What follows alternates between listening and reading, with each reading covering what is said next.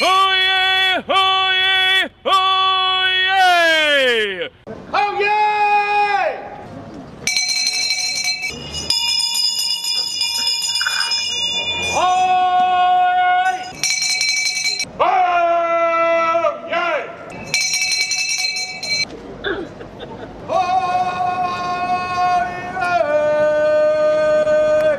Ladies and gentlemen, God save the Queen!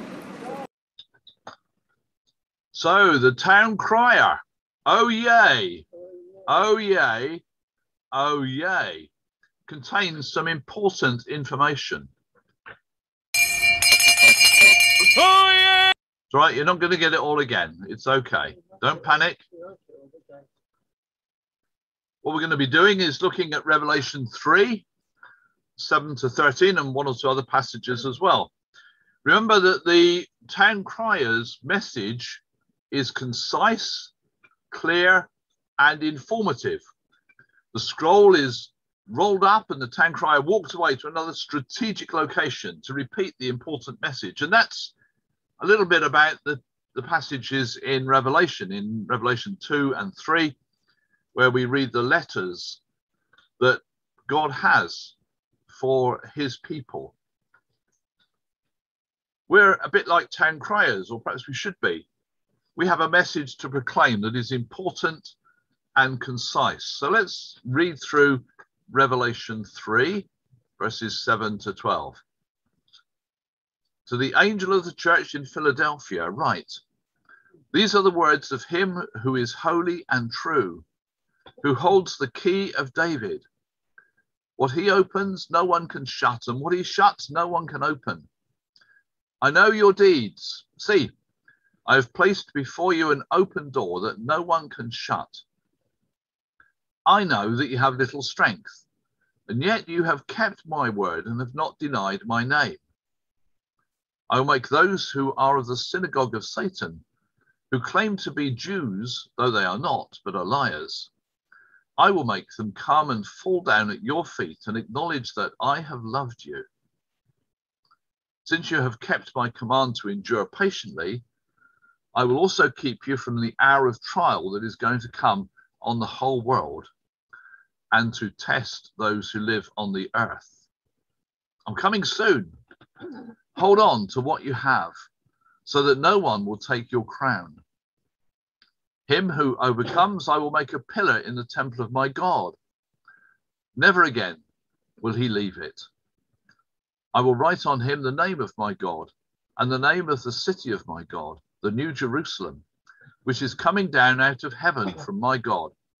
And I will also write on him my new name.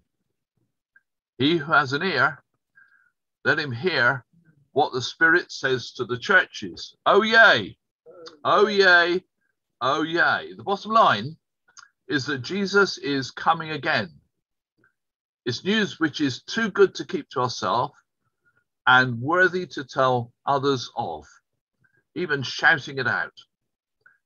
So following the traditional nature of the Town Crier and the classic Spurgeon sermon format, I've got 3 oh yays for you. Oh yay, Jesus died. Oh yay, Jesus rose again. Oh yay, he's coming back. It's an important message that matters. So this morning, I thought we'd take a look at it so that we can be ready to proclaim it to others. And in the end, we're going to proclaim it in a simple song. So, oh yay, Jesus died for you. It was a long roller coaster of a journey that took Jesus to the cross. During his time on earth, he experienced the ups and the downs of life in just the same way as we do. Jesus' heart must have been lifted and delighted when Peter acknowledged that Jesus was the Messiah. It had taken a long time for the up to come, but the penny had finally dropped, and Jesus was encouraged by Peter's profession. To counter that, the downs came as so many rejected the evidence that Jesus was the Messiah that they longed for. We might think of the priests in particular, but what of the crowd who shouted for Barabbas to be released? when he could have shouted for Jesus's release. I'm sure you have your ups and your downs as well. It's easy to focus on the downs. But let's try and celebrate the ups and remember that Jesus had downs as well. And he understands how you feel. So the ups and the downs, but alongside the ups and the downs, there's the joys and the sorrows. We know that Jesus wept with sorrow as he lost his friend Lazarus. And then he wept again for Jerusalem. But Jesus knew the joy that reverberates around heaven. And as he said in Luke 15, verse 7, I tell you that in the same way, there will be more rejoicing in heaven over one sinner who repents than over 99 righteous persons who do not need to repent. I love the song, for the joys and for the sorrows, for this we have Jesus. We know that Jesus has, as we say, been there, done that. So let's be encouraged when we're sad and rely on Jesus to turn the sorrows into joy. Oh, yay! Jesus died for you, knowing the experiences we face, and can realistically come alongside us in the pain of our downs and our sorrows. That's worth not only knowing, but then proclaiming through our testimony of how God has been close to us in those difficult times. But then there's the ups and the downs that brought the pain. Jesus went further on his journey than any of us. The cross was a painful experience in every way.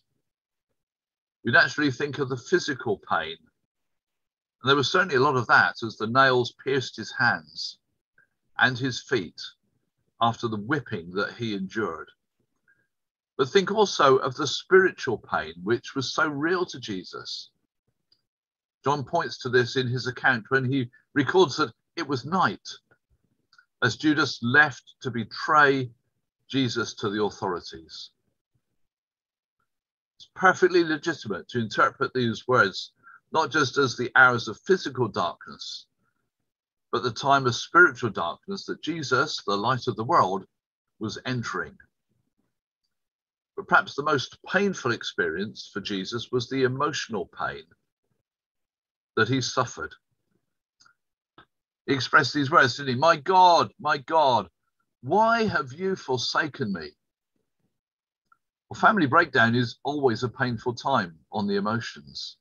The intimate relationship with Jesus expressed when he said, I and the Father are one, was painfully broken. When we find our relationship with parents or other loved ones is strained, we can take comfort in the fact that Jesus is always there when others are not. He knows what it means to be adrift from family intimacy.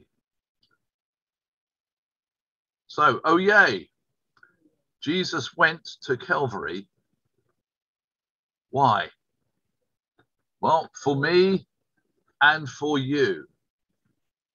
He endured life on earth so that he can know our problems before suffering the painful end of his life on earth to pay the penalty for our sin.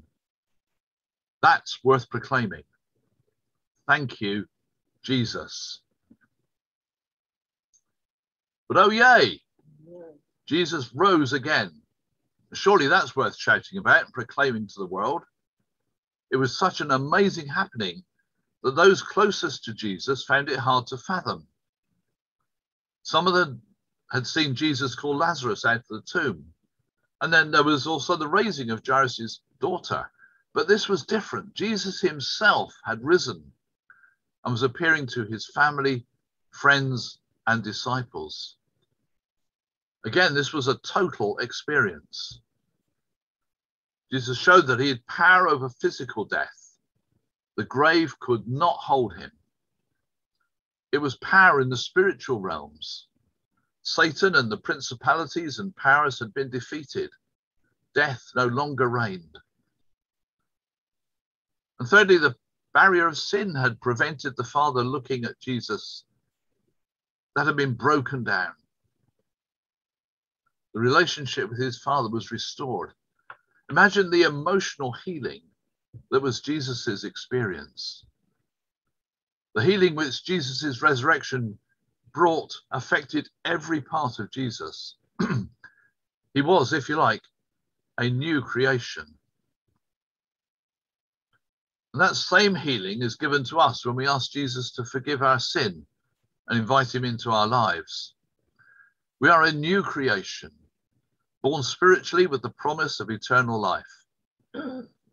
That truth is demonstrated so clearly in believers' baptism as we rise from the watery grave into a new life. That's worth proclaiming. Oh, yay! Jesus offers complete healing, physical, spiritual, and emotional, to bring us what Hebrew describes as shalom, which translates as wholeness in English. But there's more. The third, oh yay, Jesus is coming back again. We have that great promise. We don't know when this will occur, but it will be the fulfillment of Revelation 1, verse 7. Look, he is coming with the clouds, and every eye will see him. Even those who pierced him, and all the peoples of the earth will mourn because of him. So shall it be. Amen. Well, there are many descriptions of the period leading up to Jesus's return.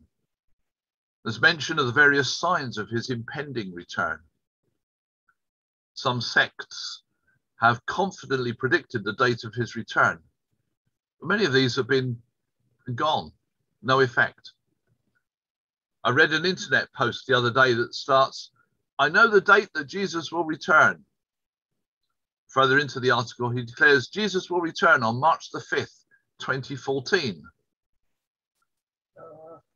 To be fair, he also says this whole post is a prank. But there are still others who offer dates. Jehovah's Witnesses have put a strange spin on the second coming of Jesus Christ. This was due to the failure of a prophecy by them that he was going to return visibly in 1914. And that was an update on the 1874 date. Indeed, Jesus didn't show up on their date. They were forced to explain away the failure by twisting scripture. The fact is that we can't precisely know when Jesus will return. Jesus told the disciples and us, but of that day and hour no one knows, not even the angels of heaven, but my Father only.